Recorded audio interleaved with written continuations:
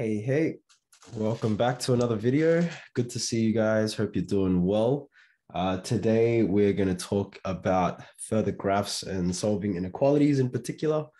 But as always, we're going to start with a joke. So, why did the physics teacher not get along with the biology teacher?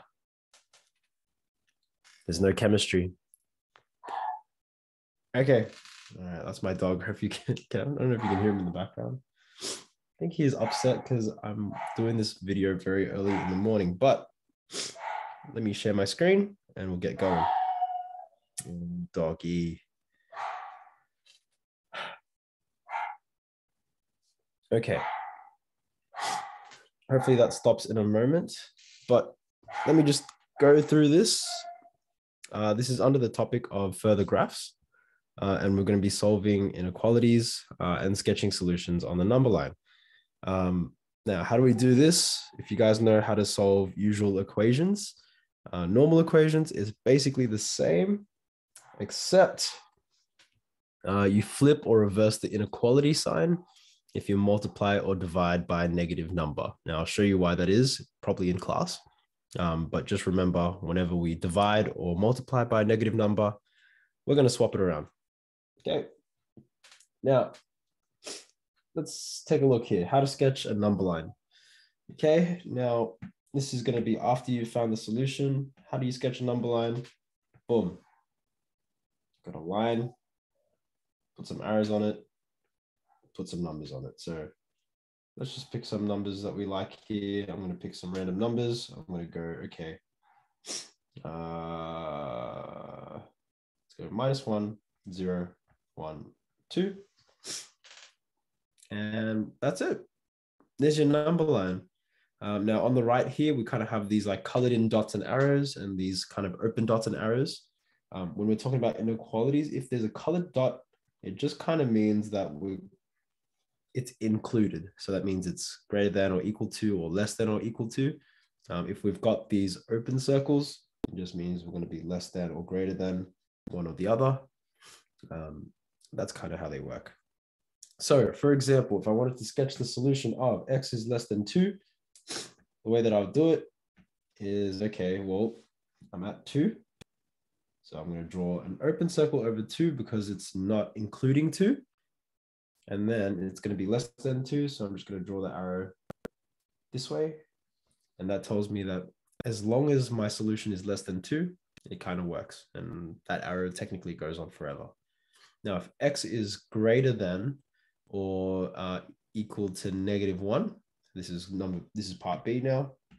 I'll do this one in red. So it just means I'm going to be greater than or equal to 1. Now I'm going to color in this dot because now we're including it. And it's going to be greater than that. So we're going to be pointing in that direction. Okay. Now I'm just going to move on because there's a couple things that we're going to do here.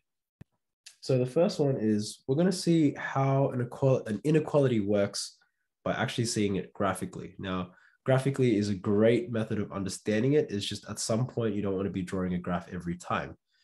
But it's going to be certain questions where you're going to have to want to know what is going on in an inequality so you can kind of see what's like how it works. All right, so if we take a look at A here, it says we've got this graph here, y equals x squared take away 1. It's just a nice parabola that's been shifted down once. So I know immediately that this is going to be 1. And this is just because I know my graphs. I know that's going to be -1 and that's going to be +1. Okay. Those are your x-intercepts. Sorry, I've got a bit of a runny nose this morning, so deal with it. And now what we've got here is part I. We want to see where x squared take away 1 is actually greater than 0. Okay. Now, I could try to solve this algebraically and I'll get there, but the easier way is if I know what this graph looks like, I'm just trying to see, okay, when is this graph here, x squared take away 1, when is it greater than 0? So in other words, when is the, so it's kind of like y equals, when is this graph greater than the graph y equals 0? Okay, I'm going to maybe use a different color here. Let's use the color light blue. All right, so y equals 0 is this line here. that's just on top. So all I'm saying is, when is the parabola, right? Y equals x squared take away 1. When is actually greater or above the line y equals 0? Well, here I can see it's for these x values here. I'll do this in green. For all the x values greater than 1, I'm going to start to have some solutions where the graph is greater. And when all my solutions are -1 and less, that's when I'm going to get it. And I'm going to have these open circles here. And so the way that I answer this question is, well, x has to be greater than 1, or x has to be less than -1. If I was to draw these here, it'll look very similar to the graph up here. It'll be, there's -1 here, +1 here, and it's going to be an open circle either way, because I can be less than -1 or greater than 1, and those are my solutions. Same thing here. If x squared take away 1 is to be less than 0 this time, so I'm trying to figure out, okay, when is it actually under? So I can see here, let's pick a different, man, I should stop picking blue. All right, now when is it actually under the x-axis?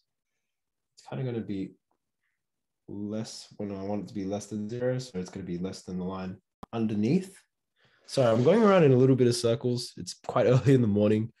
Just stick with me for a moment. So when is this graph, y equals x squared take away 1, less than 0 this time? Well, I can see it's actually less than 0 for the x values between -1 and 1. So exactly, that's what I'm going to say. I'm going to say, well, x has to be in between. And so I'm going to write it like this. It's going to be between -1 and 1. So if you have these two kind of like brackets or these three little sections, it just means that x is greater than -1, but it's less than 1. So it's kind of like jammed in between. So we write it as if x was in between those two. So that there would be your answer, and that is it. Happy to leave your answer like that. Or if you want to draw out your line, it'll look like this. Right? -1, 1. And again, I'm going to leave my circles open, and I'm just going to connect them just like that. So that means all my answers, I can have anything that's in between -1 and 1, but not including -1 and 1. Okay. Now, same thing would happen here. It's just this time, they haven't drawn a graph for you. So say, for example, if you know what a graph looks like, you can actually solve it graphically. So if we've got x minus 1, x minus 3, all I know about this graph here is I'm actually going to cut at -1, or I'm going to cut at +1 and +3. So, and I know it's going to be positive parabola. It's going to look a little bit like this. My graph is going to look like that. Okay, now a very similar thing here. When is this graph going to be less than or equal to 0? So less than or equal to 0. So it means I'm talking about this kind of point in time here. Yeah. And I can see there for this is x has to be, I should label this, this was 1, this was 3. X has to be in between 1 and 3. So that's what I'm going to write. And this time I'm going to add the greater than or equals to sign. And it's going to be between 1 and 3. Again, sketching this out, I'd go, okay, there's 1, there's 3. And this time I'm going to include the 1 and the 3. That's all the answers in between. Right, but if I have this one, when is it greater than 0? I can see that it's greater than 0 for this part here, that part there. All right, so when is it greater than 0? So for this one here, x needs to be greater than or equal to 3, or x has to be less than or equal to 1. And if it's two separate sections, which you can kind of see it is here, you write it as two separate sections. And again, sketching out your answer, we've got 1, we've got 3, and we just want to be this way or that way. And that would be how you sketch your solutions. Okay. Now, let's go on to solving things algebraically. Okay, now this is where it gets a little bit quicker. It's kind of just like solving a usual normal equation. So let's smash through a couple of these. All right, remembering that the only exception is if you divide by a negative number, you flip the sign. So 3x take away 1 is less than 5. Let's just solve for x. So I'm going to have 3x is less than 6, and then divide through by 3. So x has to be less than 2. That's it. Sketch your solution. Okay, just put the number 2 there. And it's going to be an open circle. It's going to be less than, so I'm going to be pointing towards the left. Okay, for this one here, if I've got something that's a little bit more intense, let's just solve bit by bit. I'm going to say negative 3x is less than or equal to, and I'm going to take away 5, so it's going to be 1. Now I'm going to divide through by negative 3. So that means I'm now going to have to flip the sign, okay? Notice how I flipped the sign here. Okay, that's important because I've divided by negative 3. So now it just becomes negative 1/3. And again, sketching it out on number line, just pick negative 1/3 here, and x needs to be greater than or equal to. So I'm going to color in the circle, point towards the right. Moving on. Oh, actually, I guess that's it. I'm going to stop there for now. We're going to do, I guess, in the next one, we'll talk about, I guess, more difficult ones like quadratics, absolute values, and when you have a variable in the denominator. But that's it. Hopefully you guys cope okay. Let me know if you have any questions. I'll see you guys later. Bye-bye.